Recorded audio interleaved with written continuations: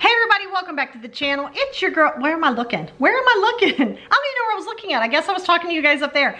Welcome back to the channel. It's your girl, Lori. If you are new here, I am an alternative therapist and I do a lot with anxiety, depression, OCD, overthinking, relationships, life in general, and I also struggle my own with anxiety and other things like that. So if that's something that you're interested in, consider hitting the subscribe button, subscribing. Obviously, if you're hitting the subscribe button, hit the bell in the corner for notification.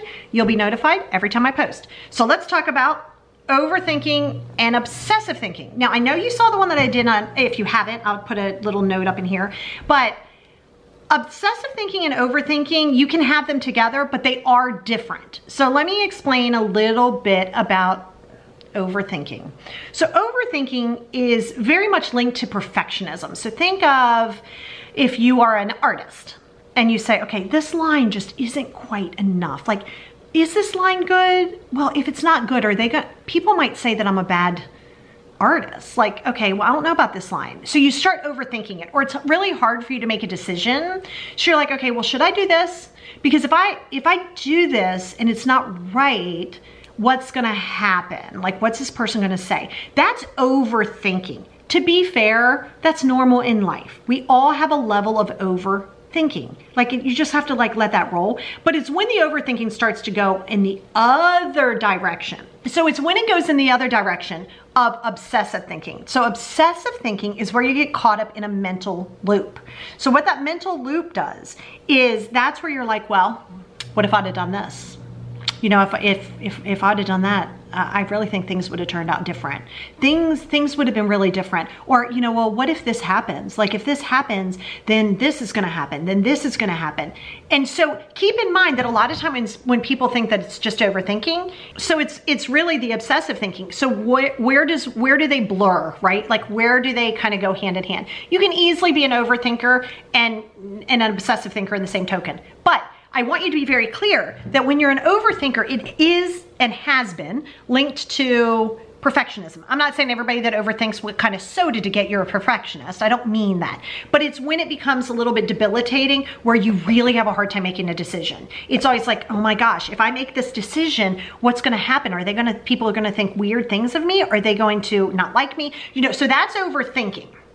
Obsessive thinking is well, what if they don't like me? Okay, if they don't like me, then this is gonna happen. Well, then I might not be good enough. Well, but then if I'm not good enough, then this is gonna happen. So keep in mind that they do go hand in hand. Now, why do we obsessively think? Why do we overthink all the time, repetitively? That's a human trait, right? And your brain is gonna work on staying present. This is where it's gonna be you taking control of your own self and really working on staying in the present moment. Not 5 seconds ago, not 5 minutes from now, staying here right now. Not yesterday, not tomorrow, just now. And so what happens is a lot of times when you're dealing with anxiety, like I've said before, anxiety are things that you haven't, it's linked to the things that haven't happened yet. What if, what if, what if? Depression is more like, why didn't I, could I have? Okay, and yes, they can go hand in hand. That's how that works. Combine that with overthinking. So that makes the perfect storm, right? So you start overthinking, okay, well, what if I don't draw this line right? This line isn't right, this line isn't right. Somebody's gonna think I'm not a good artist. The overthinking obsessive goes in and the obsessive's like, and then if they don't like me, then this is gonna happen. So then you wanna look a little bit deeper and say, well, why does this bother me so much? Why does somebody's validation mean so much to me? Why do I need this? I mean, listen, nobody wants to walk around and like, we hate you. You're like, okay, cool, whatever. I mean, I get that, but you also have to understand that you're not gonna be able to please everybody, right? So it's about being very clear that why does it bother you because something happened when you were younger? Did your dad, did your mom, did your siblings, did teachers, did people tell you that you weren't good enough? Did they make you feel that you weren't good enough? Did they make you feel inadequate? And now you're just grown up or growing up and you're like, okay, well, this, once again, deep down inside, if I don't do this right, or what if somebody doesn't like me? So I want you to keep in mind that there's a connector there. There's a mental health component that really does kick into that. What do I recommend for that, you ask? Glad you asked. It's getting very clear with understanding, and I promise you I'll do some videos on this, is getting clear with understanding that it's going to be you going sort of back in time a little bit and getting to the heart of where the issues are, addressing them, healing them. I recommend therapy. I mean, I do that with my clients, the alternative therapy stuff.